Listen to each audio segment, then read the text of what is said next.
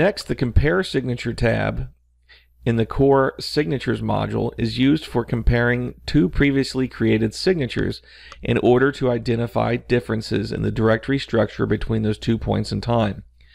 Differences include new files, modified files, identical files, and deleted files. Here we see the output of two signatures being compared. Users can either utilize column sorting or simply choose one of the difference types from the filter option shown here in order to quickly review a particular category of files.